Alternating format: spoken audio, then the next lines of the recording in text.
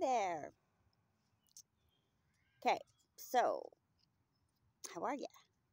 Trauma bonding and shallow relationships. Today we're going to go talk about what they have in common. So, being shallow is to have like little depth, kind of like shallow water, or having little extension inward or backward, like a dead end job.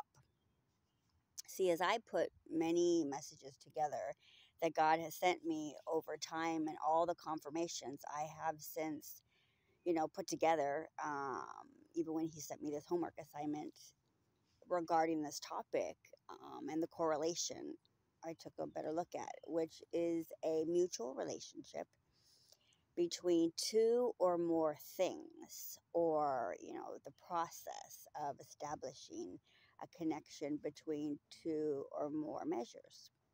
So hence the term flesh versus spirit, right?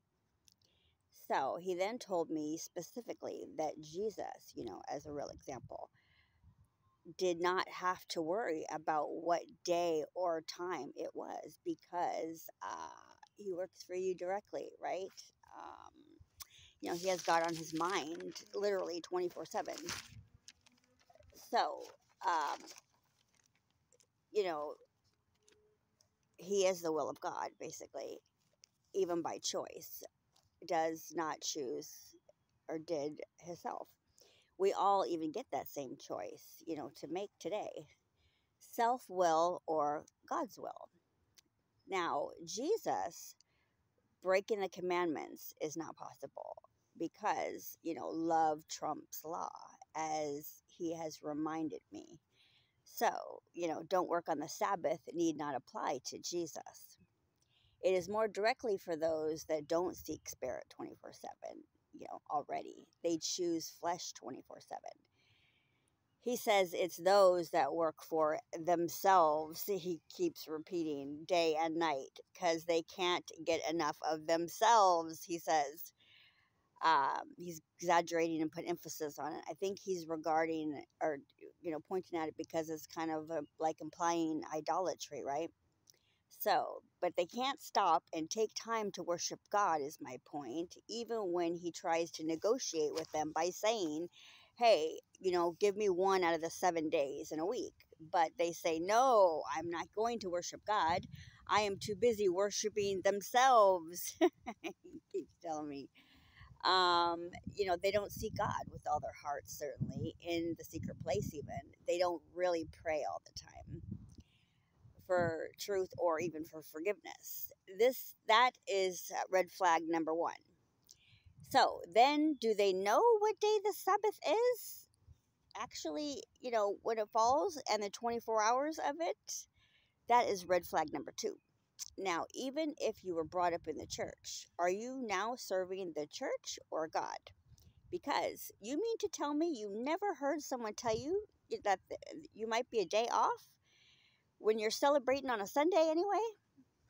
Well, at least since you say you read the Bible, even memorize scripture, then have you not come across it in a few dozen of his chapters of his book?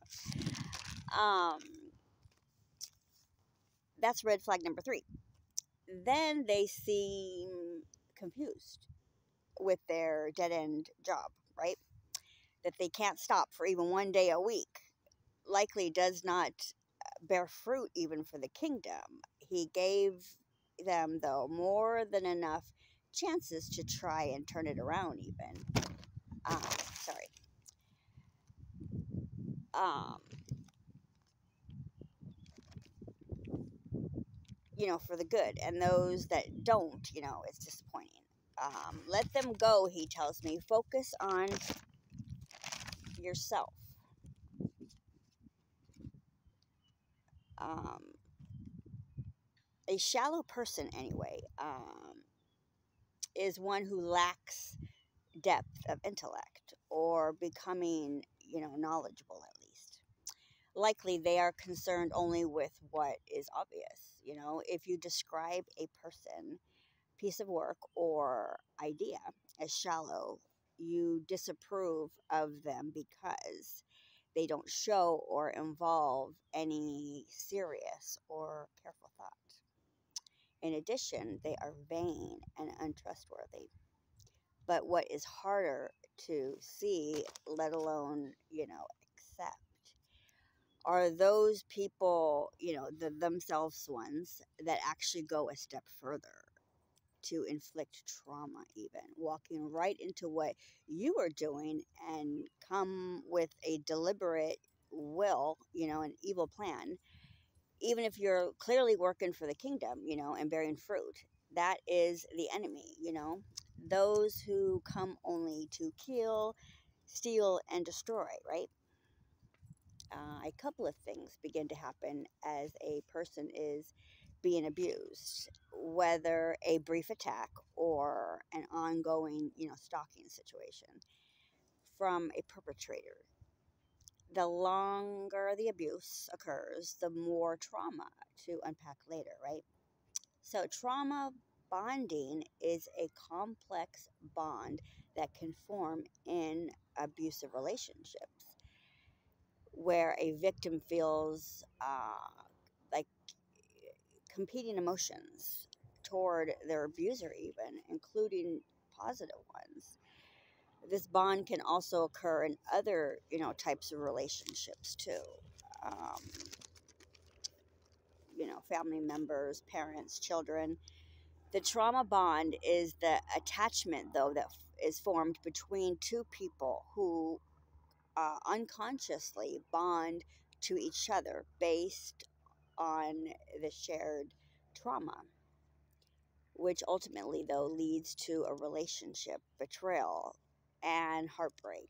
So, survivors and perpetrators of domestic abuse, anyway, will often form trauma bonds whereby they both become emotionally hooked, into the relationship.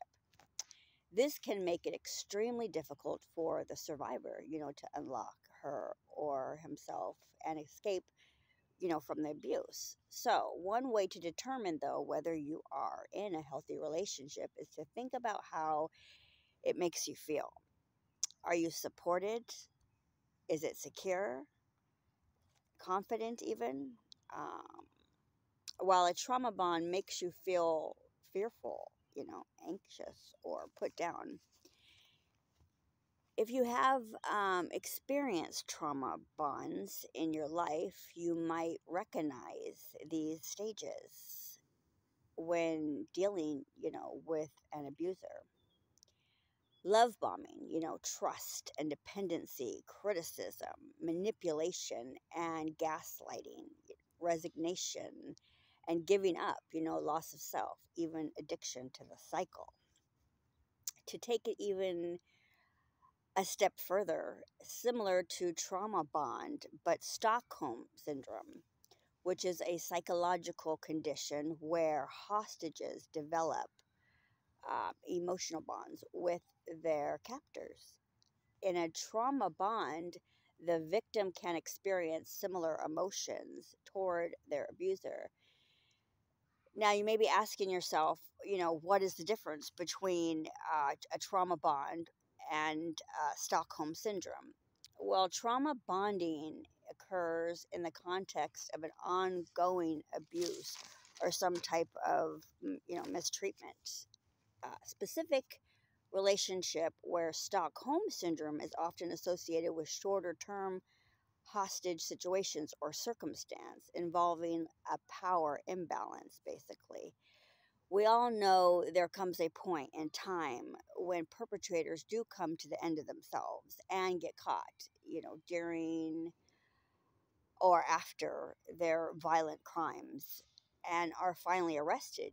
God says to me, the most, oh, the moment, I'm sorry, he said, I needed it in my experience, says your Heavenly Father, is stepping in and going to have to discipline this individual.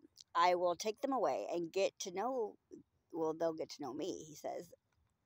Also, putting a stop, though, to what they are doing and punish them because they know the rules, can even recite them, but outright choose to not obey, have no desire to feel bad, even for what they are doing or at least have done, let alone, show any sign of repentance, right? And meanwhile, he says, I have a problem with that. The ongoing trauma, the drama, the damage and heartbreaking, situation, the cries he hears basically from his children, the victims, begging him to step in. So he does. It's good for us, but all bad for them and the rest of their life, even. He told me, he who touches you touches the very pupil of my eye. He also keeps telling me, I can do anything I want, anytime I want, and I don't have to ask anyone before I do it either. That is when basically justice has arrived, right? The serious crimes involving domestic and or child abuse, incest, elder abuse, exploitative employment, kidnapping or hostage situations, human trafficking, religious extremists or cults even.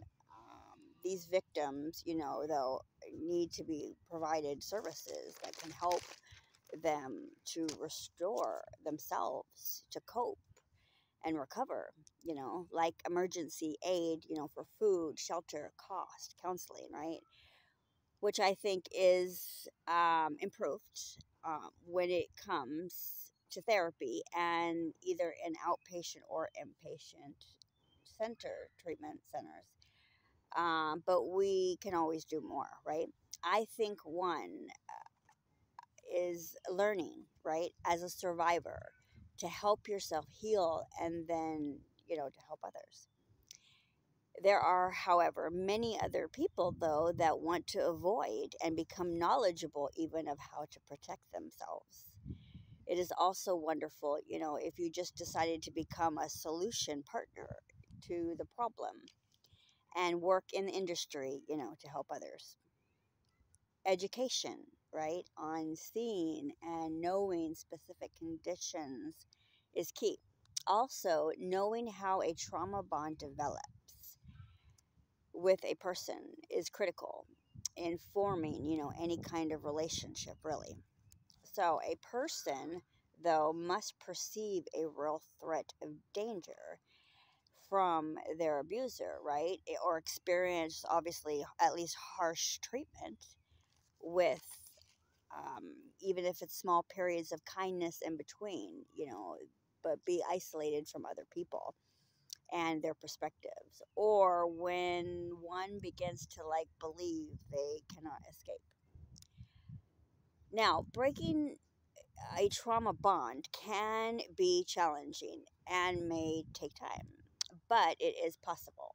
The fresh start begins with focusing on the present, the evidence, start to practice positive self talk and as well as self care. If possible, a person can also be familiar of what an abusive or even a toxic relationship is in order to, spot the signs early and reinforce that they are not healthy.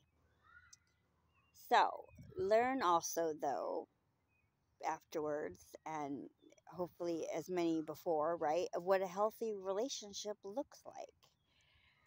Seek those ones out, right? Create a plan even to improve safety and make it possible to leave, any situation. Other signs to look for if you think you might be in a trauma bond is the quick drops from the evidence stages, right? Like love bombing, but then you feel loss of self, or like a commitment you make, but then it feels like it turned into isolation. Your awareness makes it more than possible, though, to overcome trauma bonding and develop, healthy relationships, right? So, seeking professional help can also be a vital step in healing and breaking that cycle of those damaging bonds, right? Also, even become aware of others that have experienced, though, too, trauma, because they will have a genuine empathy, towards you. They're more than desiring, to want to be there, so to speak. They hear you, they validate your story, and have even experienced, your pain. So it's those, though, that understand you, right? The most that continues is that they keep showing up, actually know what you want and need, even stay by your side, right? Continuing to walk alongside you in the journey, giving you that safe companionship, right, that you desire. All right, guys, that's all for today. Hopes this helps. Bye.